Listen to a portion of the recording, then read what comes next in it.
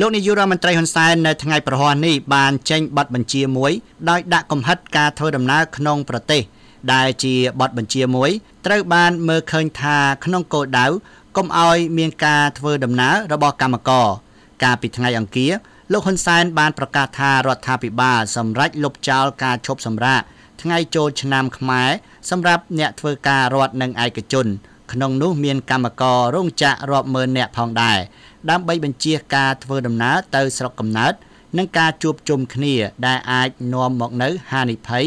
នៃការឆ្លងវីរុសកូវីដ -19 ប៉ុន្តែកម្មករហាក់មិនពេញចិត្តនឹងសេចក្តីសម្រេចនេះហើយពួកគេចង់ត្រឡប់ទៅស្រុកកំណើតរបស់គេក្នុងបទបញ្ជារបស់រដ្ឋាភិបាលដែលចេញផ្សាយនៅថ្ងៃប្រហ័សនេះរដ្ឋាភិបាលបានបញ្ជាថាហាមឃាត់ការធ្វើដំណើរក្នុងប្រទេស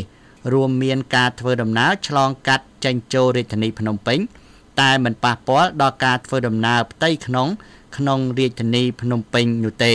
រដ្ឋាភិបាលក៏បានហាមឃាត់ការធ្វើដំណើរឆ្លងកាត់ពីស្រុកមួយទៅស្រុកមួយនិងការធ្វើដំណើរឆ្លងកាត់ពីខេត្តមួយទៅខេត្តមួយផងដែរបើតាមបទបញ្ជារបស់រដ្ឋាភិបាលការហាមឃាត់នេះត្រូវលើកលែងចំពោះការដឹកជញ្ជូនទំនិញគ្រប់ប្រភេទទាំងផ្លូវគោកផ្លូវទឹកនិងផ្លូវដែករថយន្តធ្វើដំណើររបស់មន្ត្រីរាជការស៊ីវិលគ្រប់ស្ថាប័នរដ្ឋទាំងថ្នាក់ជាតិនិងក្រោមជាតិរថយន្តរបស់កងកម្លាំងប្រដាប់អាវុធគ្រប់ប្រភេទរថយន្តសង្គ្រោះបន្ទាន់រថយន្តពន្លត់អគ្គិភ័យ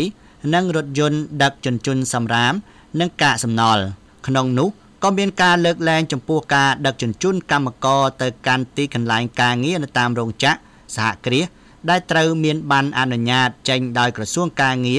រឬមន្ទីរការងារនិងការធ្វើដំណើររបស់ពលរដ្ឋទៅមន្ទីរពេទ្យឬមណ្ឌលសុខភាពដែលនៅជិតបំផុតរដ្ឋាភិបាលបញ្ជាក់ថាបទបញ្ជានេះមានប្រសិទ្ធភាពចាប់ពីម៉ោង 12 យប់ថ្ងៃទី 9 ខែមេសាដល់ម៉ោង 12 យប់ថ្ងៃទី 16 ខែមេសាឆ្នាំ 2020 បទបញ្ជានេះធ្វើឡើងក្រោយមានការផ្សព្វផ្សាយសារជាសម្លេងមួយរបស់លោកហ៊ុនសែនដែលបានថ្លែងថាលោកបានដឹងថាកម្មករមួយចំនួនមិនយល់ស្របនឹងការសម្រេចឲ្យធ្វើការនៅតាមរោងចក្រនៅថ្ងៃចូលឆ្នាំខ្មែរដោយសារតែមានបងប្អូនកម្មករមួយចំនួនគឺហាក់ដូចជាមិនយល់ស្របអញ្ចឹងខ្ញុំចង់ចេញបទបញ្ជាតាមរបៀបមួយគឺថាហាមឃាត់ការធ្វើដំណើរឆ្លងពីខេត្តមួយទៅកាន់ខេត្តមួយ